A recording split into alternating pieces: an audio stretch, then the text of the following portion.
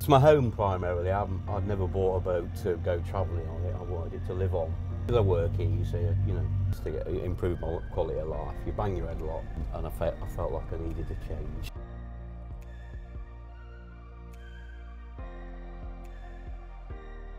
To university as a mature student, and I bought the boat because I wanted somewhere to live where I could have my daughter as well, not going to halls or anything, you see.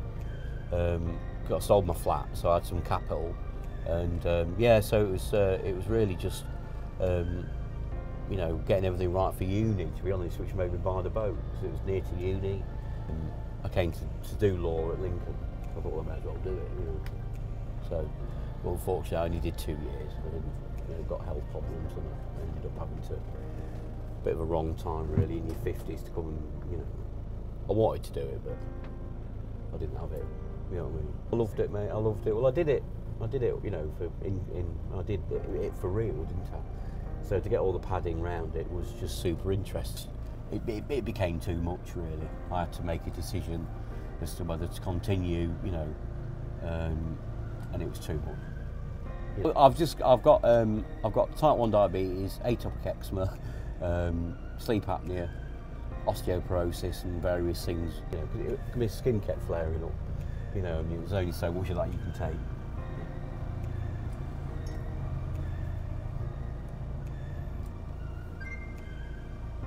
It was horrible because I really, you know, I wanted to get the degree like that. You know, you have to sort of be in touch with yourself, I think, don't you? To realise that actually I'm probably going to do more harm than good trying to do this.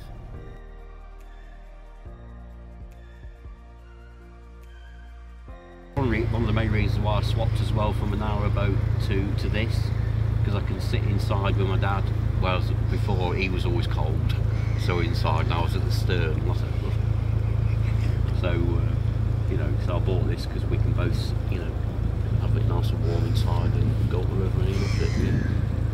He's a former teacher, but he's got dementia now, bless him. So. My dad lives in a home in Spalding, so I go and see him at least once a week, or bring him over here. But he's not very well, bless him. A lot of his brain's gone. He knows who I am, yeah. You know, but he a couple of weeks ago he asked me who my mum and dad was, you know, which is like, oh, that's the first time. You've got to just, it is what it is, you know. It's not his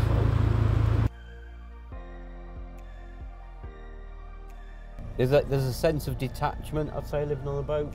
You feel nicely detached, because you know, you're not part of the door slamming and stuff like that, because you know, you generally, and you can bugger off. I think that sort of only confirms the separation you feel when you're on your boat, as opposed to, you know, because when it's windy and it's raining outside, you're cosy inside, your boat's banging about, but you're all right, you know.